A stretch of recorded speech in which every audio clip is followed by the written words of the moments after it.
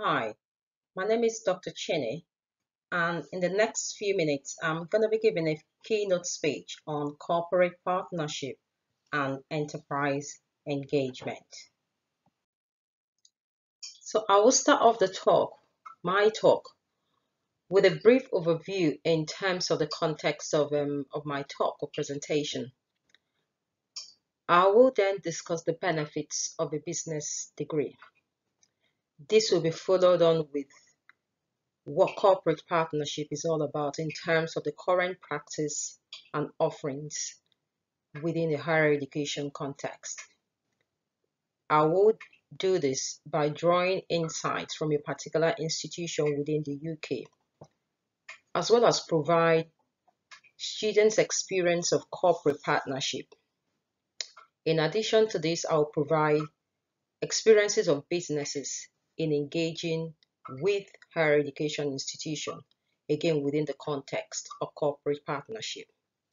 I will finally wrap up my talk with key highlights on how we can progress in our development and enhancement of partnerships or corporate engagement between institutions and businesses.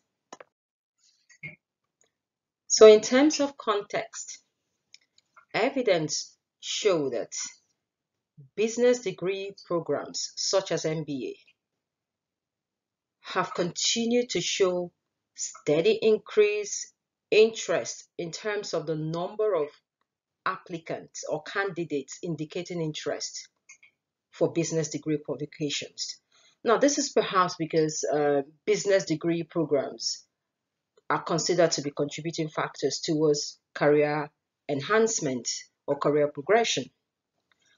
Nonetheless, organizations have continued to raise concerns in the context of business graduates having practical experience within a workplace setting.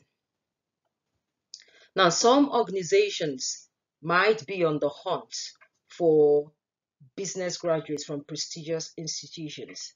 However, such enthusiasm is not shared by every other organization, which raises the question or the need for business degree programs to be designed and developed in such a way that the business students and eventually graduates are prepared and adequately equipped with key employability skills for workplace setting. Just before I delve into exploring or discussing the concern raised by organizations in terms of business graduates not having key employability skills or not being adequately prepared for the workplace setting, let's review some of the benefits associated with having a business degree qualification. Now, business degree programs certainly provide a platform for students to develop key business principles. I've listed a number of those principles on the slide, and they include financial management, global marketing, entrepreneurship, contemporary human resources, and the list goes on and on. So essentially, learners are opportune to gain key business functions and the relationships between these functions within an international environment. It is no doubt that practitioners also embark on achieving a business degree qualification for the purpose of becoming effective change agents within their workplace or within their organization. But the challenge here is many recent graduates or even current students are not necessarily work practitioners. So again, the need for business degree programs to be structured to enable students to gain an understanding of business operational practice, to gain an understanding of key employability skills. Now, gaining an understanding of that and also experience the practical application of such skills is something that we should give attention to. Now, moving on to partnership between academic institutions and businesses in terms of what the current practice or ongoing practice is. Collaborative practice, or what some institutions might call community engagement, is not necessarily a new concept within academic or higher education institutions. Now, most institutions most likely embrace collaborative practice. And this could take the form of apprenticeship or degree apprenticeship. Now, the degree apprenticeship, you would notice that it's got work-based learning as a core component. But the question here is, what about students who are not pursuing, or graduates who have not pursued their business degree qualification as work-based learners? Now, just hold that thought or the question. It is evident that business integrated learning exists within academic institutions. However, what is still unclear, or possibly still quite shady within academic institutions' offerings on business-related programs, is how students or how the graduates actually get to apply the skills and the knowledge gained within a workplace setting, and to do that with confidence.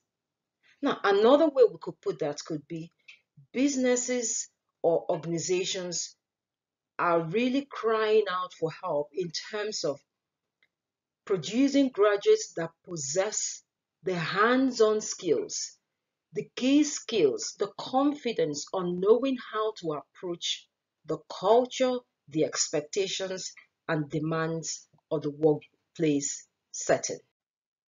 So I guess my question or the key aim of my talk is, how do we get to, or how do we keep driving corporate partnership?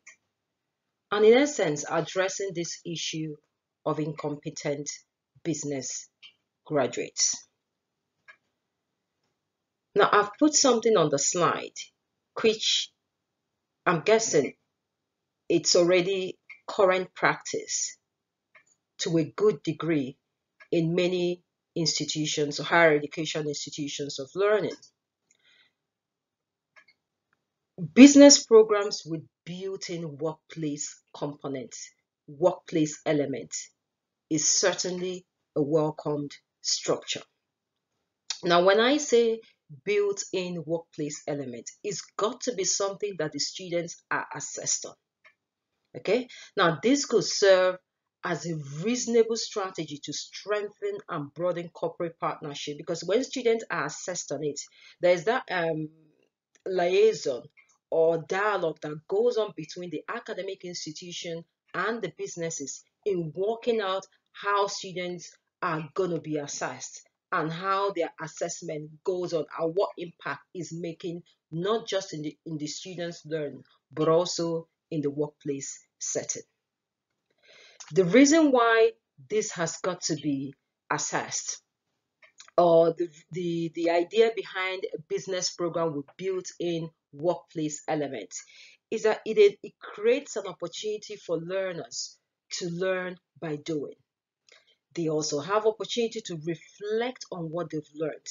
They have the platform to apply business principles. And hopefully, we should be working towards creating more capable and better decision business leaders. I've got a second point there which says that the learners will inevitably have an opportunity to impact the real world. And essentially, we are hoping to produce graduates who can positively become effective change agents. Now, let's look at an example. An example is the MBA with placement component, or what some institutions might call MBA with professional practice. Now, this MBA program is being offered by a number of higher education institutions in the UK and is certainly gaining popularity. It is an innovative initiative designed to bridge the gap of developing and harnessing employability skills in students as they undertake their study, as well as creating capable graduates who are ready for organizational expectation and workplace practices in this 21st century. This MBA program with professional practice is designed to support workplace or community engagement. It is designed in such a way that it provides an opportunity for local and national businesses to engage confidently with academic institutions.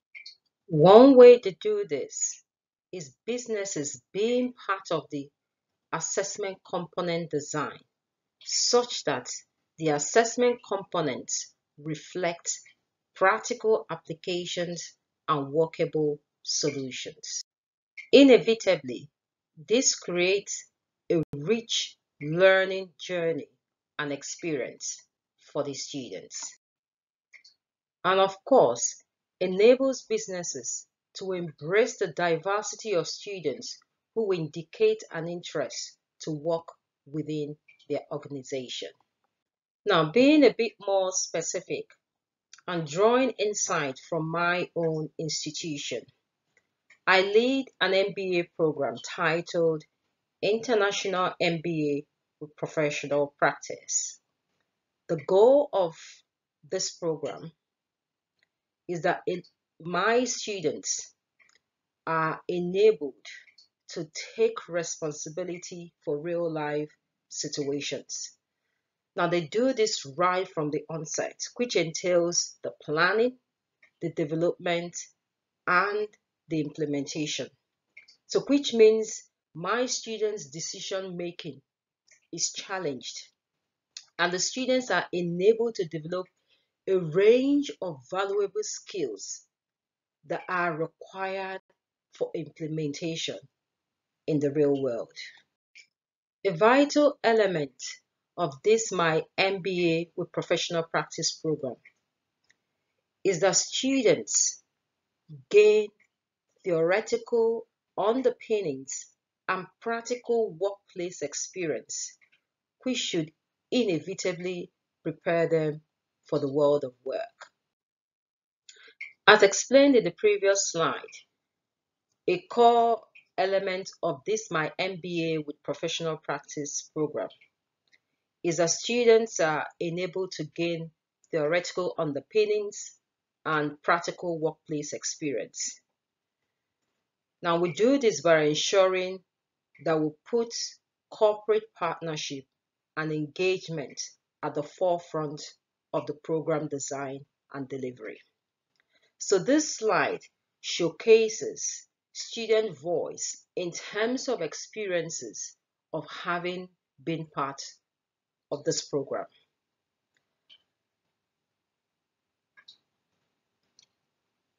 Right, I'll give us a moment to reflect on the comments that I've got on the slide.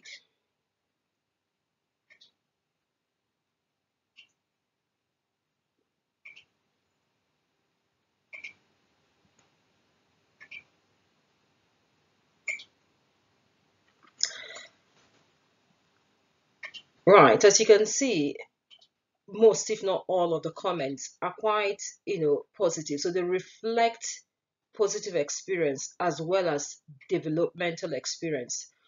But an interesting thing to pull out from these comments is that students are actually reflecting on their ability to engage with the workplace setting and to do that confidently. Right, so the success stories continue, but this time from the context of businesses. And these are some of the businesses that were in some form of partnership or engagement with for the purpose of providing that workplace setting, that workplace experience, the workplace component for the students. Now, for this particular program, IMBA with professional practice, it is a placement component. So the comments I've got on the slide reflects that some of the businesses have come back to us in terms of wanting to continue that engagement or wanting to continue that practice. In fact, we had the final comment that I've got on the slide states that shows one of the businesses coming back to say they are now in a position to offer paid internship. Okay, so hopefully the comments that I've got on the slide reflect a positive experience between my institution and businesses, again, in terms of the workplace opportunity for students.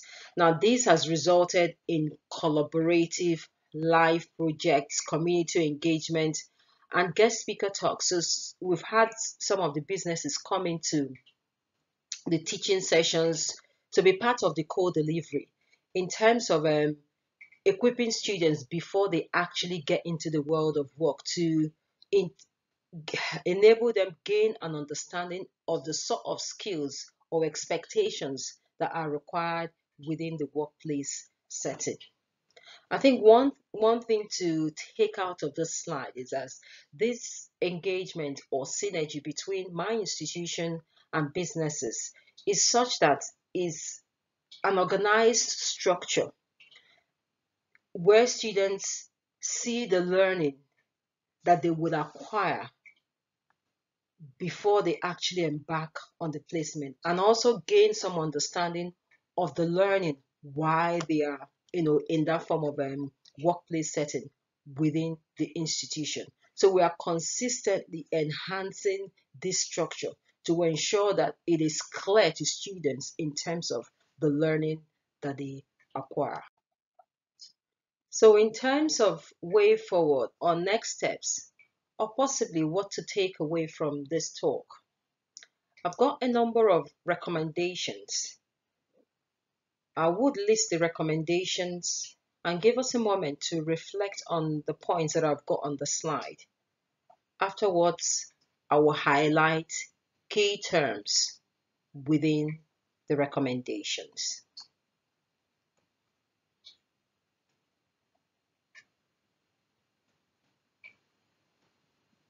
So these are key points to take forward in terms of driving corporate partnership.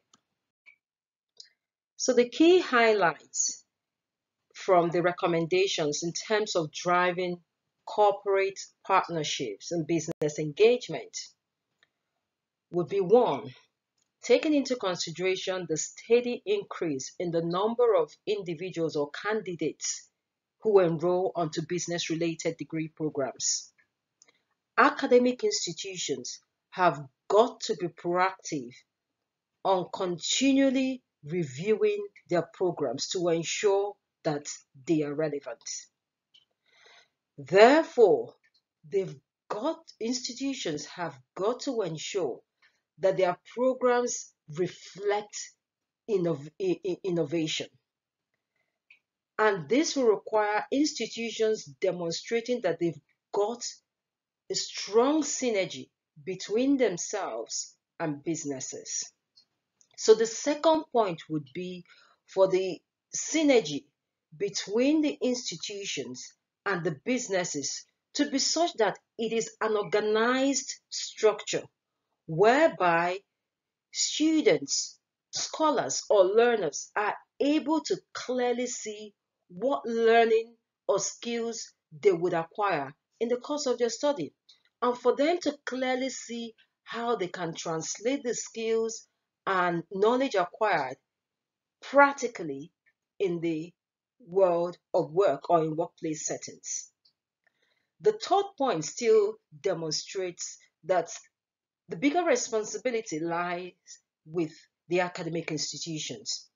Institutions have got to continually exploit academic enterprise opportunities that clearly align with and contribute to their key principles and, of course, their strategic frameworks.